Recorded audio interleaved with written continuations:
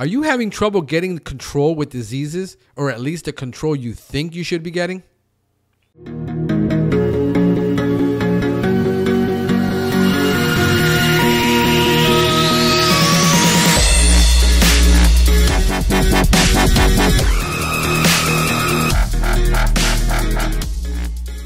Hi, this is Frank the Pest Geek, and on this edition of the Pest Geek Podcast, we're going to go ahead and discover why most people are having trouble getting control or why others aren't getting control at all. Let's look at this. We have to look at the science. This is purely about science and facts. There are two things in the marketplace: science and facts and marketing. And the problem is that most people are given to marketing and believing what they read versus doing the actual reading about what the product really does. Now let's take a look at this. What do we need to have a disease in a garden? We need three things, basically. You need the plant to be present. You also need the host, the pathogen that attacks the host, the plant that's present, to be there. And then you need an environmental trigger that causes the disease to become active. But the disease is already there. This happens in two different methods. One of them is what is known as a soil-borne disease, meaning the disease is always in the soil, it is always present, you can't inoculate it, and you can't eradicate it. It's always there, it's always going to be there. The way you have to think about this is a disease that when the right triggers happen, it becomes alive, but it's always there. So there is no such thing as anybody who is going to eradicate them. All right, so what do we got to look at? Now we have three things that needed for the plant, and there's two things: the soil-borne and the disease becomes either active or inactive. All right, so now we got to look at understanding what type of control can you get. And there is two things that you need to understand that are technical terms, but they're also legal terms, and that is control and suppression. And you might be thinking to yourself, I don't want to get suppression. I want to get control for my client. The client is thinking, I didn't hire you to suppress it or to bring it down or reduce it. I hired you to control it. And the reality is that in some cases, you will have no choice but to only offer suppression. We're going to discuss what are the things that causes us to not get control. Well, the number one thing is cultural practice. What is cultural practice? It is your mowing height, mowing frequency. Is the mowing with a sharp blade? Does the person doing the mowing understand how to properly treat that machine to prevent it from spreading a disease to other gardens? And then also irrigation. Are you irrigating at the right amount, at the right time of day, and in the right frequency to not cause the disease? See, the wrong mowing, waiting too long, is going to help get disease. Cutting that lawn too short is going to cause it to get a disease because it gets stressed. It makes it more susceptible. And if you don't have a sharp blade and you're shredding the lawn, well, it makes it more susceptible if the disease is present. What we talk about in professional pest control is professional integrated pest management. Without integrated pest management, we can't do our job. Think of it this way. You go to your doctor and your doctor tells you you've got diabetes. Well, you're eating fast food out. You got a sedentary lifestyle, you're not exercising, and you're eating sweets. Doctor says you need to give up the sweets, you need to start exercising, and you need to get on these pills. Without you doing the other two, your diabetes is never going to get under control. Same thing with a pathogen. Same thing with an infection. Without doing the right things, you don't get the control you expect. Here's the worst part. You now hired a company or you sold a contract for a quarterly service. Well, the reality is that you can't control diseases on a quarterly service program, and we're going to find out why with scientific fact of why it can't be done. Number two is most companies that are selling pest control are used to selling insect pest control. Insects are one thing. Lawn spraying for Mosquito, lawn spraying for fleas, ticks, for ants is one thing. When you get into pest control for lawn and ornamental, you have 5 disciplines that you need. You need to understand the plant. You need to understand the pathogen. You need to understand the insect that attacks that plant. You understand the nutrition, and then you have to understand the agronomy. What is your soil like? You have to learn 5 things more than if you're doing just insect control. So if you are a customer asking your pest control guy who doesn't have experience in doing lawn and ornamental to get into it, it's not his expertise. Second of all, if you are an expert in lawn and ornamental and you're selling a contract that is 90 days, how are you going to get control in between? And that's the problem, you see.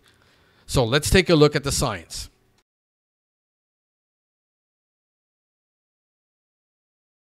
Okay, so let's look at the science here. This is a 431-page manual that tells every chemical manufacturer what they must produce in order to register any pesticide, any chemical, any product in the U.S. And this is what they go by, and this is what they can claim based upon these standards. So what I want to show you is what it takes to get you the control that you think you need. It says down here, if you look at part B, down here at the page, for claims that a product controls or prevents plant disease or nematode pest, the product should generally provide, under moderate to severe pest pressure, at least 70% control of the pest organism. Now you're saying to yourself, I don't want 70% control. I want 100. I want at least 95, but not 70. Well, the reality is that all the product has to prove to say control or prevents is 70%. So you're going to get 70% at least or more, or prevention of pest control with any particular product that claims it controls pests. So when the customer goes to the big box store and looks at a chemical product and it says that it controls 50 pests or it controls 50 diseases, yes, it does. However, how much control they're going to get, that's another matter. Let's look at suppression. Part C. Under certain circumstances, a level of effectiveness less than that which is considered optimum or complete may be claimed and be appropriate. Lesser claims, such as aids in control or suppresses, may be made if less than 70% control of the plant disease or nematode is obtained. Stop. Because this is not what I signed up for, is what you're saying. And I'm telling you that in some cases, that is the best you're going to be able to do. The customer, that is the best you're going to be able to get. There is no way to do it, and it has to be based upon what is on the label. So let's take a look at the label. Let's take a look first at a disease so we understand it. And here we have what is known as brown patch disease. And let's look at what causes brown patch disease. Now, this article is in the University of Florida IFAS Extension, probably one of the best entomology programs in the country. And this is written by Monica Elliott, who I actually know is one of the premier pathologists, and especially when it comes to plant and palm pathology. If you've ever taken the palm course by Monica Elliott, you will be a palm expert, because she only gives this course about once a year. It's a 2-day course that they give in Broward at the Broward Community College, and she teaches that course, and it is an amazing course. It's 2 days, by the way. But we're looking at Rhizoctonia solani, okay? This is the pathogen that causes Rhizoctonia blight, or what is known as brown patch. Okay? Now, turf grass affected. All warm season turf grasses. All turf grasses that are in the south of the United States are what is known as warm season turf grasses. Especially St. Augustine grass and zoysia grass can be affected. Now, in Florida, especially in Miami-Dade, 95% of all the lawns that are installed are St. Augustine lawn, whether it's palmetto or Floratam. There's other species, but those are the two most common. Very few people have zoysia, and much less people have lawns like Bermuda or seashore paspalum. Okay, they're almost non-existent. Very few people have it because they're very expensive to maintain. And those are known as turfs. All right. So now, what makes the occurrence? It's very simple. It's right here. The disease is most likely to be observed November through May, when temperatures are below 80 degrees. Now, you're in Florida. Think for a minute. You're in Florida. We have 3, almost 4 USDA zones. In South Florida, we don't get frost in Miami, but you do get it in northern and central Florida. So you have temperature variances. If you're in Texas, you have temperature variance in Texas also that are different than what we have here in Florida. Okay? So now when the temperatures go below 80 degrees, you will start having these fungal problems. But remember, you have to have the pathogen there. And a customer may say, I've lived in this home for 14 years and I've never had this. Well, now you do, and now you own it, because it's going to be there forever. And every year from now on that this happens, these triggers happen, you will get that disease. Now it's permanent. It is normally not observed in the summer months, right here. Okay, not observed in the summer months. You get other summer diseases, but not this one. We have diseases in all 4 seasons. Infection is triggered by rainfall. Let's look over here. By rainfall, excessive irrigation, or extended periods of high humidity, resulting in leaves being continuously wet for 48 hours or more. Stop. You're irrigating at night, which you shouldn't be. You're watering your lawn manually at night. You shouldn't be. You're going to have a problem if the temperature drops below 80 degrees and triggers the pathogen. It makes me. If you get rainfall and it rains all night, and then you have overcast the entire day where it didn't burn off and everything stayed moist, you're going to have a disease. So this is the result of what we have, things that are out of our control that we can't predict, nor can we plan for. There's no contingency for this. All right.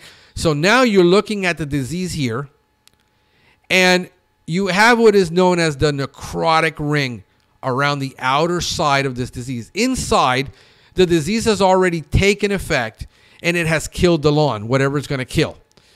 It keeps spreading outward this way, and then eventually these touch and you get a big giant patch because they all join together.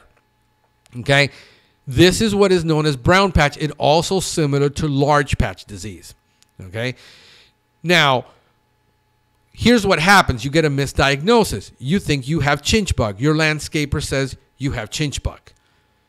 Well, these are the signs to know that this turns orangey because the disease is progressing and it's killing it and it's moving outward. If you put an insecticide and you have a disease, you're never going to get control.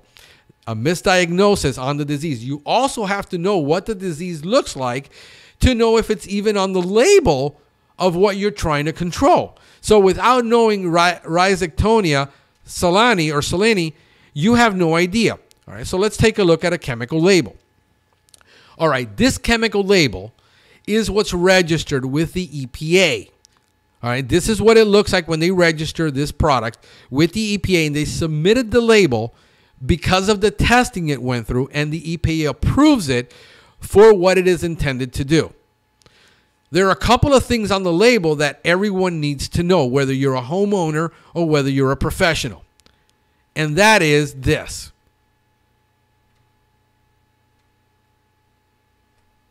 It is a violation of federal law to use this product in a manner inconsistent with the labeling. This label has 23 pages. Look up here. 23 pages. If you have no idea what it says, that you have to wear personal protection equipment, that you have to wear gloves, that you have to wear a respirator, that you have to wear a bodysuit in some cases, how do you know you're not violating federal law? That is the problem. You are buying products. People are buying products, whether in the store, over the counter, or even online now, and not knowing that they are violating the law by misapplying it. Well, who's going to know? Well, the question is, what if something happens? The second thing is, if you're a professional and something happens and you violated anything on this label, you can come out on state charges, federal charges, fines, and even imprisonment. That is the fact. And this is why it's so important that people get the training. If you've never gotten training, if you've never taken CEU classes, if you've never sat in an 8-hour course on how to properly apply a pesticide, you could cause damage to yourself or other people. And so what we're looking at is the label, that this is what the label says, and this is why we can't make more applications more often or however we want to, because the label says not to.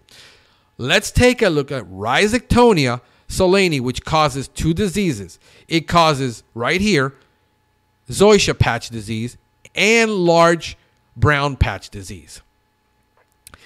It says, and here's what I'm reading over here, apply the disease when it first appears. Okay, let's stop. Let's look at commercial.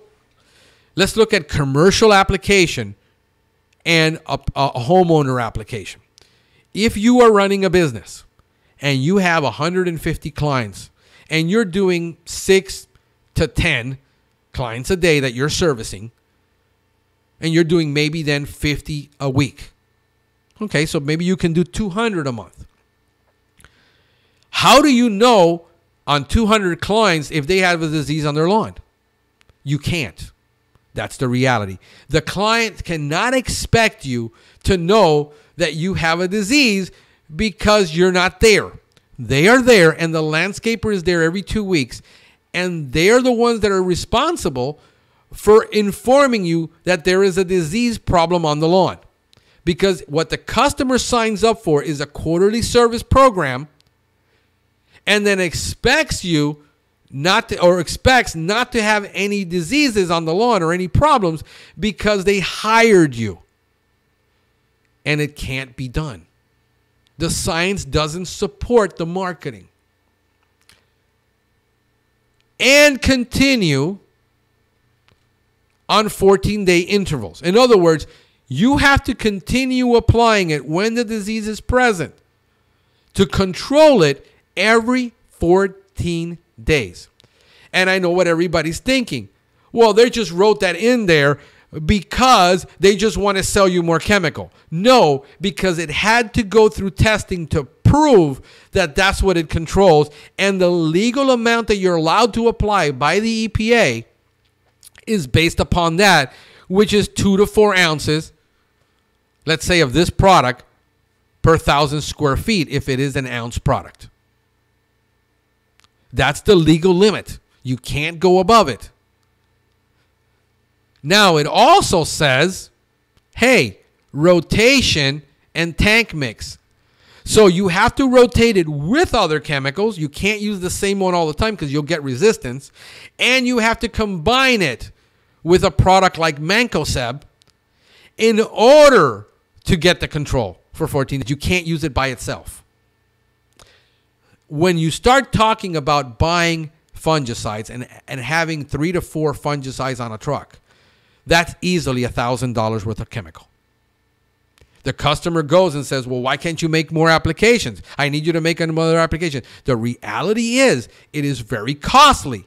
And when most people, this is why I said at the beginning, most people do not include it in their contract because it can't be done. So fungal applications are usually at an additional cost per application that is needed to get the control that the customer wants.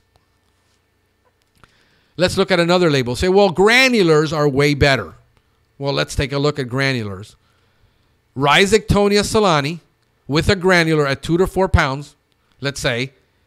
And right up here it says 2 to 4 pounds per 1,000. make 1 to 2 applications fall when conditions are favorable for disease development. Every 14 to 28 days. You're going to get up to 28 days now, but that's not guaranteed.